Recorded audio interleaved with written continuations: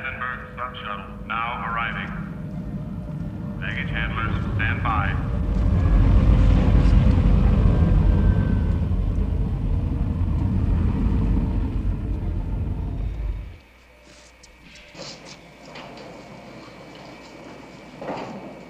General John Davis and Dr. Richard Smart report to conference room B, red level.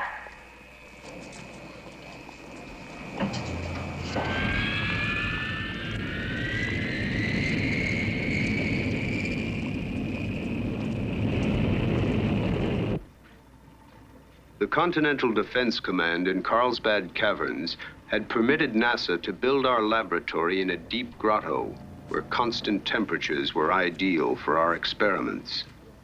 By mid-year, we had slowed the aging process in test animals to the equivalent of less than 1 day for every 10 years of sleep.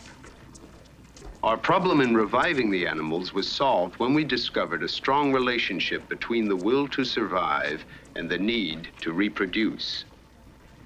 After the inevitable jokes over the possibility of male and female astronaut teams, massive injections of brain stimulants were found to work as well. By every measurement we knew of, the experiment should have gone perfectly. What we did not know was that a